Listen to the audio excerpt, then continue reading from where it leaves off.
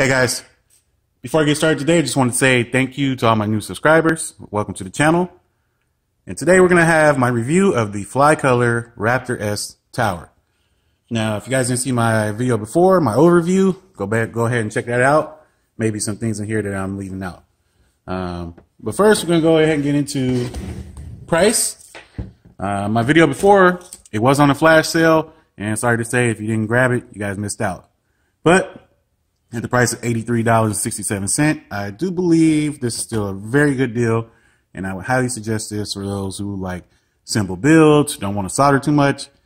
Pretty much all you're gonna have to solder on here is the motor wires onto the ESCs and the XT60 or whatever pigtail you're gonna use for your battery, and that's it. So very easy, very simple to build.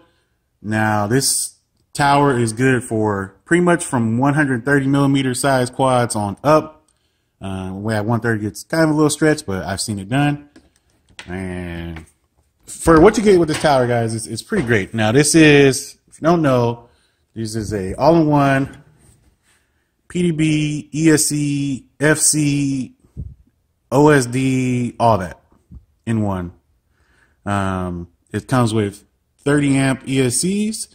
They're capable of running D-Shot 600, and these are, in case you're wondering, the chip on the ESCs is BBM2 or BB2, which is pretty much the best out currently for BLHeli S ESCs.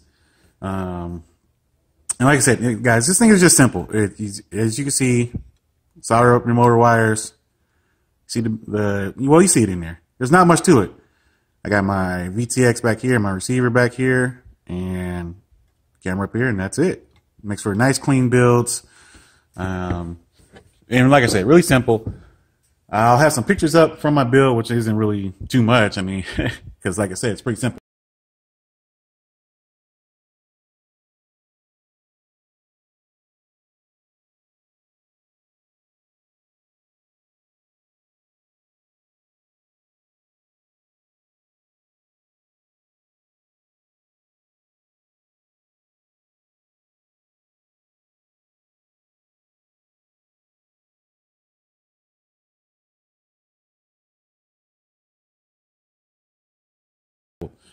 Now, some things I like over the original tower.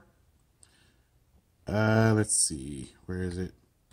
I really like the improved layout of the solder pads. It's kind of hard to show. Not really a good picture, but I actually like the solder pads over here on the side. I mentioned this in my other video. For me, that's really convenient, and the pigtail on its own little board out here in the back, I really like that. Now, everything is great. Like I said, these are BLHeli S ESCs. This runs, what, PWM, regular PWM, one shot 125, one shot 42, multi-shot, D-shot, 150, 300, 600. It runs everything pretty much. It's very versatile. It supports, let's see, PPM, PWM, S-Bus, I-Bus, all the proper protocols for the receiver. It has ports for LEDs, for buzzers. It has a 5-volt, 1 amp output. A 12-volt, 500 milliamp output for your VTX and your camera. 5-volt for your receiver, and your receiver, your LEDs, and your buzzer all run at 5 volts. A couple negative things real quick. From this, there's not too much negative about it, honestly, guys. The only thing I can really say is that you may need to soft mount your motors. Obviously, you can't really soft mount your flight controller because it's on the stack. I mean, maybe you could, but no, because you have to have it together. So you can't really soft mount your flight controller. You might have to soft mount your motors, and that's about it. Because you may get some yaw twitches if your quadcopter has too many vibrations coming through. Other than that, there's not too many downsides. I'm gonna go ahead and show you guys my setup. Let me go ahead and connect to Betaflight and be right back. Okay, so here we are on Betaflight. Let me go ahead and show you guys a few things that are important for in case you guys reset everything, you need to come and set it back up. So first thing that's important, your ports. MSP needs to be enabled on UART 1 and 2. And of course, you know, you do serial RX if you're using that. Now, for the setup, as you guys can see, I am running D-Shot 600. Now, I've barely just started using multi-shot, and hey, this thing say with D-Shot capable, so let's jump right into it. D-Shot 600 works great. VBAT is on, so it can monitor the voltage, of course, because it does have the OSD, and OSD draws from the flight controller, so you do need to have it enabled.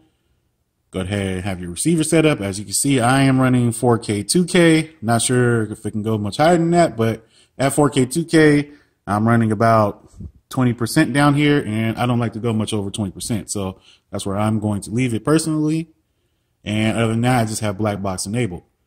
One other thing before I move on to the next thing, I will say that the instructions that came with this are actually pretty nice. And I actually learned some things from reading about the ESC programming on the back. These are really nice instructions.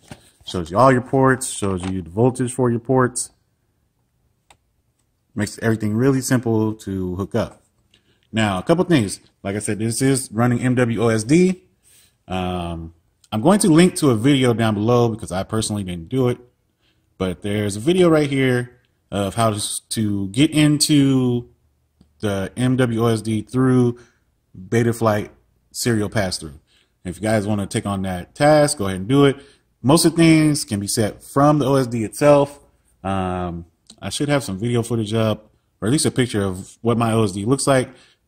It's pretty good. It's set up pretty good stock. Now, I don't think you're really going to need to change anything, but if you want to, and if you want to use the actual configurator, you can go ahead and do this. I'm not sure if you can update MWOSD, but you can change the settings. So I'm going to have a link to this. This is the Flight Brothers video down here with those instructions. Now, also, I wanted to point out that this is running D-Shot. I can't remember what it came flash with, but you want to update it probably to the newest, and the newest is 16.65. Or not D-Shot, BLHeli. Update BLHeli to 16.65. If you don't know, to enable D-Shot in BLHeli S, all you're pretty much doing is you update to the newest one and select D-Shot, and you're running D-Shot, and that's pretty much it.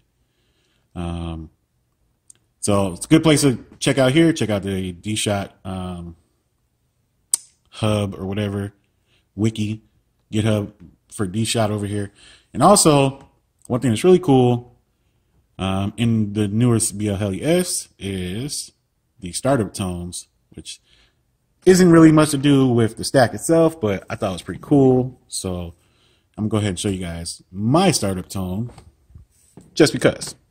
Because I thought it was pretty cool. So I'm gonna go ahead and plug this in, and I can show you guys what the OSD looks like.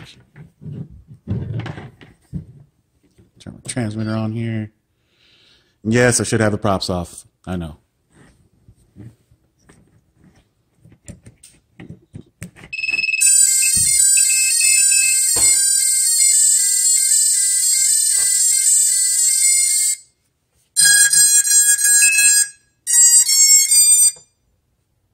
All right. If you guys don't know, that was the Game of Thrones theme. I know it's like a super long startup, but it's pretty cool in my opinion. Anyways, let me go ahead and set this to the side real quick. Show you guys, give you guys a little example of the OSD. So now the RC Flyer 85 is put on with my run cam as usual. But up here at the top, we have FLYCOLor. It shows you what mode you're in. If I get this to focus down here. You have your battery voltage at the bottom left. Got current usage right here in the middle bottom. Milliamps used right next to that on the right. And your flight time down here at the bottom right. You have, of course, arm to disarm. And I do want to show you. To get into the settings on here, of course, you're going to hold, let's see if I can get both of these on the screen. You're going to put your throttle in the middle. Assuming you're in mode 2, you're going to go right on the throttle stick. So hold it right and push up over here, and you'll get into the settings. Now, inside the settings, you have a bunch of options, and you know, I suggest you guys go through here, set it up how you guys want to. And there's a lot of things to configure if you don't want to go into the computer program and do the serial pass through. Okay. Now, I will say, if you're having issues with getting into this menu itself, you're going to want to go into Betaflight and make sure that your RX ranges are set up correctly so that in the receiver tab on Betaflight, your ranges go from 1000 to 2000. If they don't, it will not let you into this menu properly. Okay. And I think that's about it, guys. Let me go ahead and unplug this before I forget. Don't want to chop up anything on the bench. I think that's about it.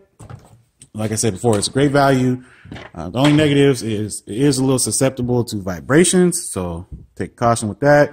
I'm waiting on some soft mounts myself, but it still flies pretty good. Another downside, I guess you could say, it's a general downside to all-in-ones, though. Of course, if something burns out, you're pretty much buying a whole new board. I don't think there's replacements at the moment, so another thing to take into consideration. But all in all, guys, this is a really nice board. I highly endorse these. They fly great. Not a lot of issues I've heard with these. A lot of the issues is people trying to figure stuff out. So, you know, of course, if you have questions, I'm a person to hit up. Just drop any question and comments below. And yeah, guys, I think that's about it. If I forgot something, I'll try to throw it in my editing, and I'll try to get some flight footage up, hopefully. But that's about it, guys. Hope you guys enjoyed. As always, if you got any questions, comments, or concerns, drop them down below. And thanks for watching. See you next time.